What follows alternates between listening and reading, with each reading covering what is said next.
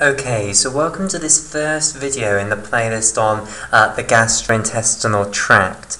In this video, what we're going to talk about is the histology of the stomach wall. Okay, so we'll start off by discussing very basically the structure of the stomach. Okay, and then we'll discuss the histology of the stomach wall, so the microanatomy of the stomach wall. Okay, right, so let's firstly start off with a bit of basic anatomy then.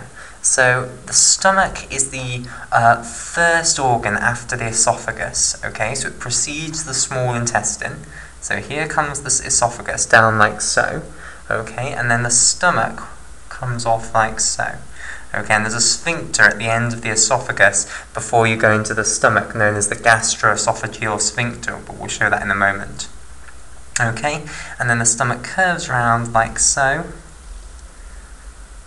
Okay, and then goes into the small bowel here, and then there's a sphincter between the stomach and the beginning of the small bowel, and the first portion of the small bowel is called the duodenum, and that sphincter is known as the pyloric sphincter. Okay, so here it is. This is the pyloric sphincter, or just the pylorus. Okay.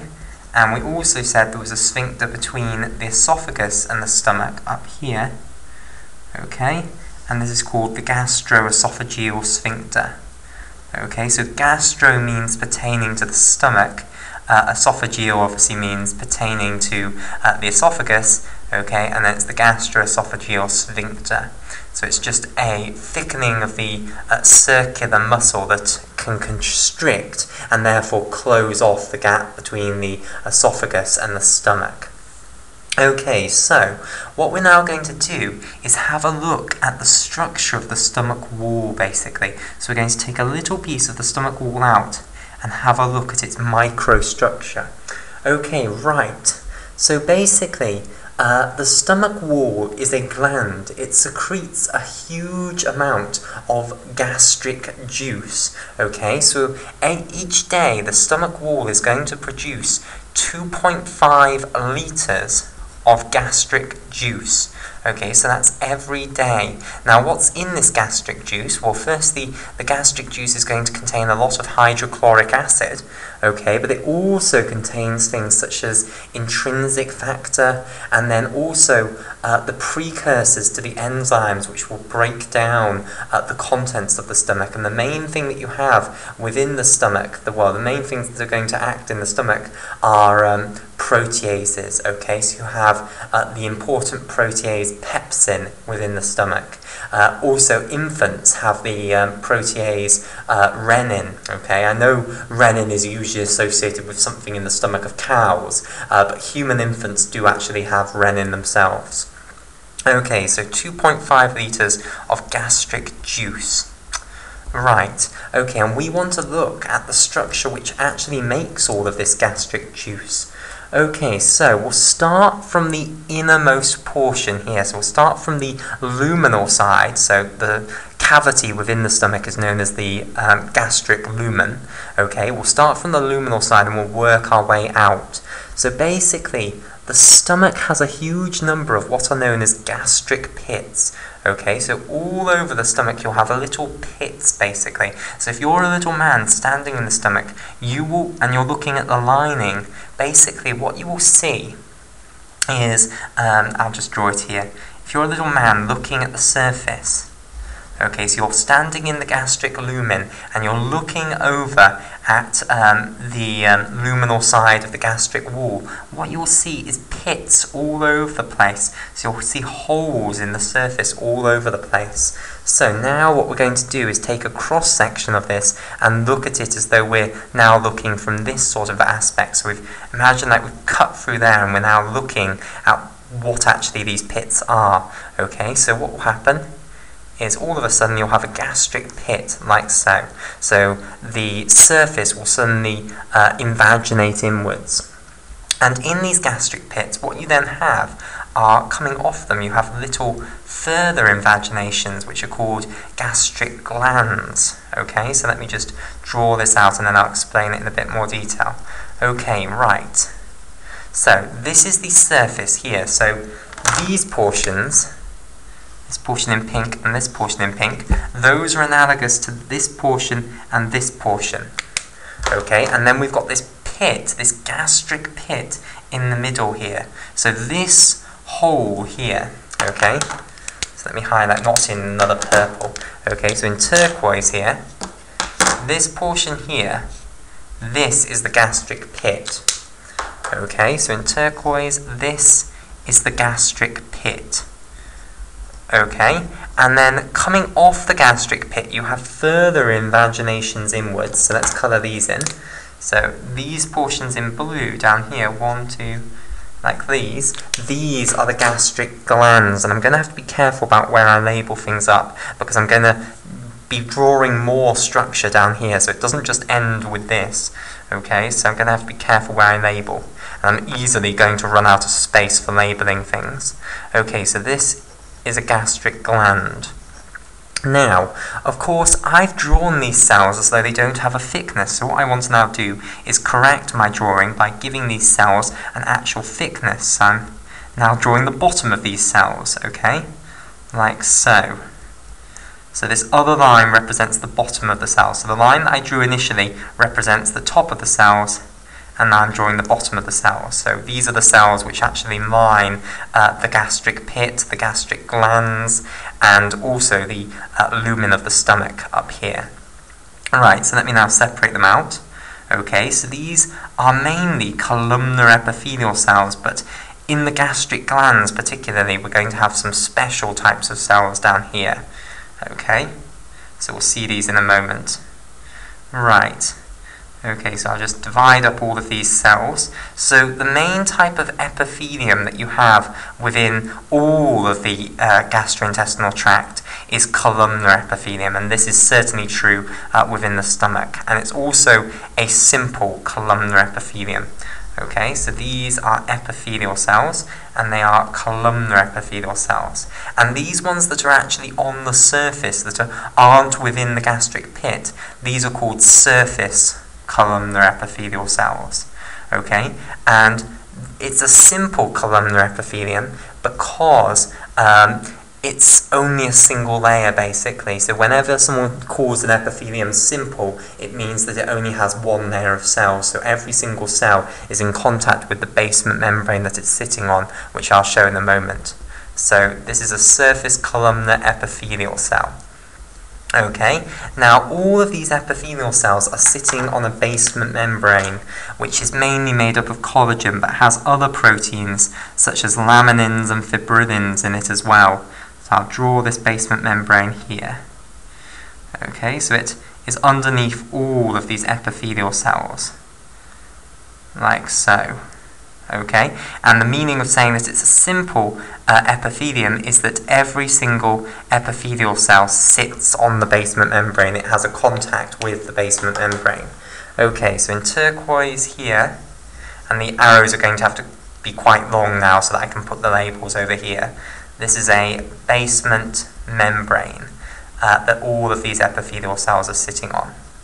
Okay, now most of these cells are columnar epithelial cells, although dotted around the place we're going to have special cells. Okay, now what do these columnar epithelial cells do? Well, basically they secrete mucus. Okay, so all of these cells can produce mucus. Okay, and this is very, very important because cells that we're going to see later, called parietal cells, which are going to be down here at these sort of entrances to the gastric glands, these are going to be secreting hydrochloric acid, okay, which will go into the lumen of the stomach. And you probably know that the pH of the stomach lumen is very low. Okay, so the pH of the stomach lumen is around 1 to 2, okay, which is very, very low. So it's a very, very acidic environment. Okay, so remember, as you become more and more acidic, the pH goes down and down and down and down. Okay, so do the epithelial cells want to be exposed to a pH of 1 to 2? Of course not. So this mucus that they're going to secrete onto their surface is for their own protection, basically. It's to protect the wall of the stomach from the horrible, horrible pH that is within the lumen of the stomach. Now, why do we have that incredibly high pH? Well, firstly, it's as a part of the innate immune system. Basically, if any bacteria come down into the stomach, they're going to get annihilated by a pH of 1 to 2. Okay, so it's to kill bacteria that are coming down into the lumen of the stomach. In addition, it's also the optimal pH for the protease enzymes to function, basically, which are going to digest the proteins within the food that we consume. Okay, so these surface columnar epithelial cells are going to be secreting mucus onto their surface, and not just the surface columnar cells, all of the columnar epithelial cells, and you've got many columnar epithelial cells in the gastric pit and also into the gastric glands, okay? And in addition, what will they also be secreting in this mucus? Well, they're going to secrete something that helps to keep the pH of the mucus high, basically, helps to neutralize the acidic environment that the mucus will be in contact with. So basically, into the mucus, what these epithelial cells put is bicarbonate anions, okay? And bicarbonate anions are very good bases, okay? So bicarbonate. So let me show you the structure of a bicarbonate anion, okay? So the bicarbonate anion has this chemical formula, HCO3, and the structure is like so. You have a carbon atom at the center, and it's got an oxygen atom double bound to it, okay, and it's got 2 oxygen atoms which are single bound to it. Now one of them then has a hydrogen coming off, and the other has to acquire its final electron via ionic means, and therefore ends up with a negative charge. Okay, so remember, oxygen has 6 outer shell electrons, so it needs to gain 2 more. One of them it gains via this covalent bond with the carbon. Okay, so the oxygen puts 1 electron into this bond, the carbon puts another in, and effectively the oxygen gains that carbon's electron that it's put in. So that takes you up to 7, but it needs 8. So it has to acquire another one via ionic means, okay, to take it up to 8, and that leads to it having this negative charge. Now, why is this molecule such a fantastic base? Well, the definition of a base is a molecule which can accept protons. Protons have a positive charge, okay, so protons are usually hydrogen nuclei, okay, so they can come and associate with the negative charge here, and they will form a covalent bond with the oxygen, okay, to produce this molecule here, okay, H2CO3, okay, which is carbonic acid, okay, so this is carbonic acid. Okay, so H2CO3.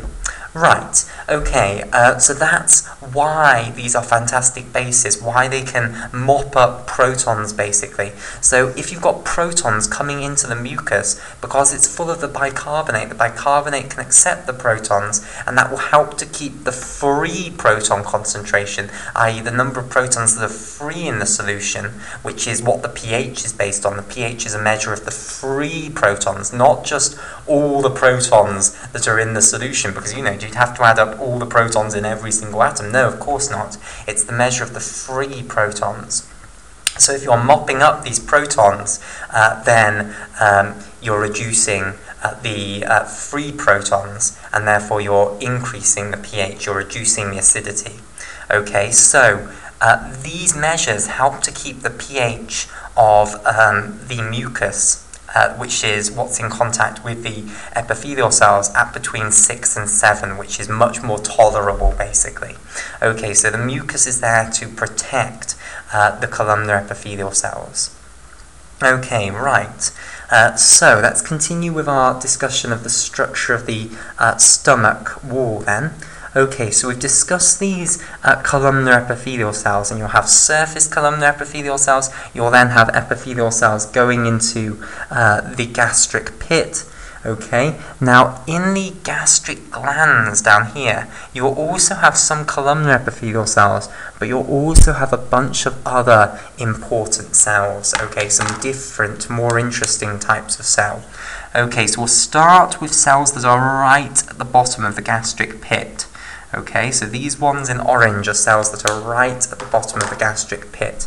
And these cells in orange are called G cells. Okay, so you have G cells right at the bottom of the gastric pits, and these basically secrete gastrin. Okay, and in the next video, when we look at the control of the acidity of the stomach, the control of acid secretion by the stomach, we will discuss gastrin in more detail. Okay, so the G cells, for now, all we need to know about them is that they secrete gastrin. Okay, so now let's have a look at other special cells that you have within the gastric glands. Okay, so the next ones that I want to talk about are the chief cells, which are also called the peptic cells. Now, these are still very much so at the bottom of the gastric glands, but they're not quite as much at the bottom as the G cells. The G cells are right at the bottom, but these are near to the bottom. Okay, so these ones in pink, these are the chief cells. Okay, now chief cells are also known as peptic cells. So I'll put chief / peptic because you can use either term. Okay, right, so these are the cells which secrete the precursors to the active enzymes which are going to break down the proteins. So these cells secrete precursors to proteases. Now, which two proteases do they produce? Well, I'll put this right down here, I think. They produce the precursor to pepsin, which is pepsinogen. Okay, so pepsin is an extremely important protease in the adult stomach. And in infants, they also produce prorenin. Okay, and as I said, renin is something you usually think about in the stomach of cows, and it's something that used to be used in the production of cheese. It isn't anymore. Cheese is suitable for vegetarians, but it is found in human infants as well. The chief peptic cells chief / peptic cells of human infants do produce prorenin, and obviously pepsinogen will be converted to pepsin, prorenin will be converted to renin, and those two enzymes, pepsin and renin, are both proteases. Okay, also note, this is pronounced renin, not renin, okay? And it's got the double N as well, okay? Do not confuse it with the single N, renin here, which is part of the renin-angiotensin-aldosterone system. That's nothing to do with what we're talking about now. Renin is an enzyme which breaks down proteins. Renin is an important enzyme for controlling blood volume. Right, okay, so what we now want to talk about is the next cells up, which are the parietal oxyntic cells. So what colour shall I do these in? I'll do them in red. So these are right up near the entrance to the gastric glands. So we'll have these up here. Okay, like so. So they're near the entrance to the gastric glands. Okay, and these cells are known as parietal cells, and I'll put their label right down here. I'll try and colour code it as much as possible. Parietal cells. Okay, and their other name is oxyntic cells. Okay, so they're also called, wait, what am I doing here? Oxyntic, that should be. I was about to write oxygen, just out of habit. Oxyntic cells. Okay, right. So these parietal cells / oxyntic cells are near the entrance to the gastric glands. Now, what do they secrete? Well, they secrete two things of importance. Firstly, they produce the hydrochloric acid. So they secrete hydrochloric acid into the lumen of the stomach. Okay, so they're responsible for the very low pH of the lumen of the stomach. And they also secrete something called intrinsic factor, okay, which is important for the correct absorption of vitamin B12, which is also called cobalamin. Okay, right. So we'll continue this discussion in the next video.